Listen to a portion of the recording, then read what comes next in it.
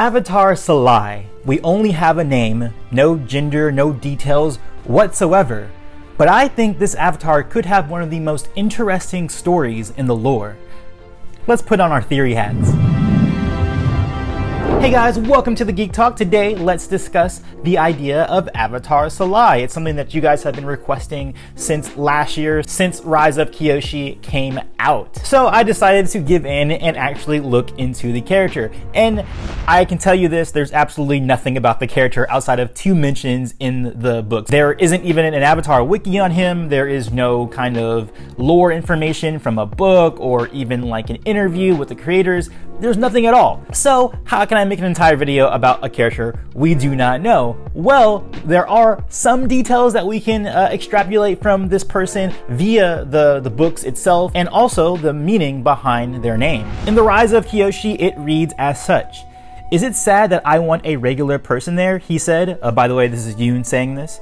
Someone who'll be scared and impressed and overwhelmed just like me, and not another professional avatar monitor? That afterward, I want you to tell me I'm as good as Yangchen or Salai, regardless of whether or not that's true. So of course we have Yoon talking to Kyoshi before they're going on their big mission at the beginning of that book, and he's just asking her to still like him even if he doesn't, meet up to expectations. And this is the first mention we get of this character, and they're being put on the same pedestal as Yangchen. But why? We don't have any indication of why. Let's look into the other book as well. In the Shadow of Kyoshi, it reads, Kyoshi had tried reaching out to the previous generations of the cycle by meditating in the sacred places of the Southern Air Temple, wayside shrines of the Earthen Kingdom dedicated to the great avatars like Yangchen and Salai, spots of natural beauty atop mountains, and next to flowing rivers. So again, we get this idea of them, the Salai person, being put on the same level as Yangchen. So I want to first identify, why is it that we love Yangchen so much? Why is it in the world of Avatar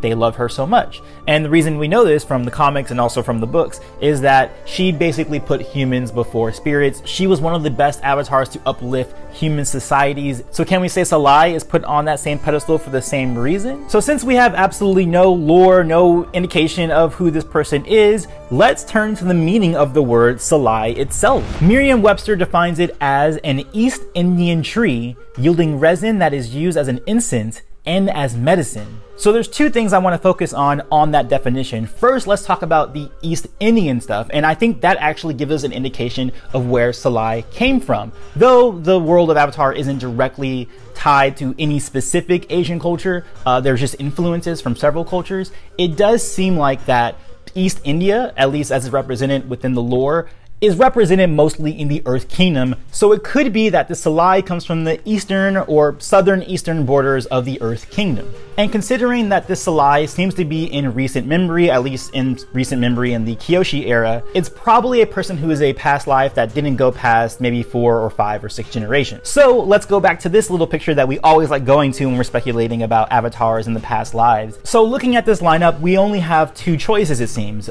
Graybeard dude and Blackbeard dude. Now, considering that the Graybeard dude looks like he has a military garb and looks like he's very military focused, I don't think that quite matches the definition of Salai as we've seen from the Merriam-Webster definition. Therefore, I'm gonna go and say that Salai is this Blackbeard dude. And the reason I say that is because he's in more neutral garb, and also I believe that Salai would have been tied to medicine, which leads us to the second part of the definition. So what makes him so famous? Why is someone who might be into medicine, that might have made some medical breakthroughs, what makes that person lauded as being one of the most prodigious and most celebrated avatars? And for me, I think this is possibly the stepping stones to one of the most interesting stories in Avatar. We've always seen them fighting against spirits or trying to manage the conflicts of humanity or dealing with big wars or whatever else. But one storyline that we have not seen, which is pretty mundane compared to those, I would admit, but it's a plague. We have talked about plagues before, had the idea of Pentapox, and that's kind of all we ever get of it, but what if there was a huge plague that happened sometime in the old times of Avatar, and this Salai, who has the definition of a name that is tied to medicine, was the person, or at least the lead person, to discover some new medical discovery that destroyed that plague, and that's the reason why he is so celebrated.